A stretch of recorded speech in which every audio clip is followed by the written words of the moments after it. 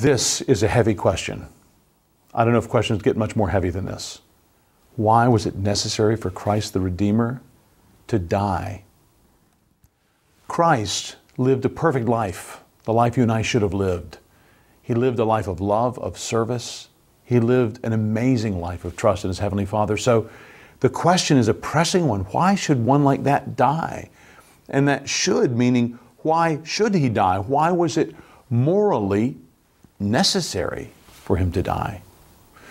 Well, He didn't have to die on His own. If we were just thinking about Jesus, there would be no necessity for the cross. No, He died because He would be the Redeemer, because He would. It was His will, His Heavenly Father's will, and also His will to redeem us.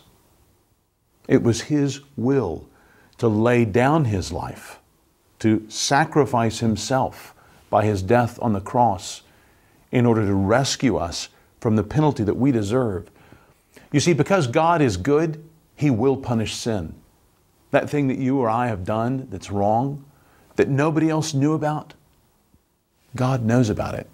God's real. He's not just an idea. He's not just a figment of our imagination.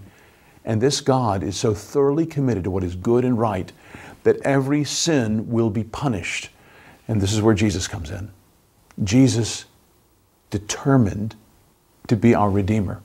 It was the will of His Heavenly Father that He give Himself as a sacrifice in substitution. That's a word that's often used. As a substitute in the place of, instead of you and me. If we would repent of our sins, turn from them, and trust in Him. So why did the Redeemer need to die? Because that's the only way you and me would live.